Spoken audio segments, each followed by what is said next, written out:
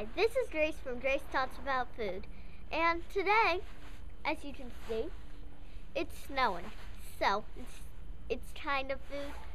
I'm going to be eating snow. Oh yeah, don't eat yellow snow, because that means somebody's peed on it. Gross. So, if you want, you can go outside and get some white snow only. And you can try it, basically just like ice cold water, since that's basically what it is. So,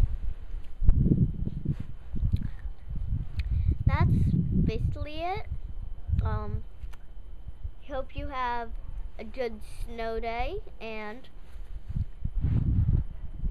bye. And that's it from Grace here at Grace Talks About Food. Bye. See you next time.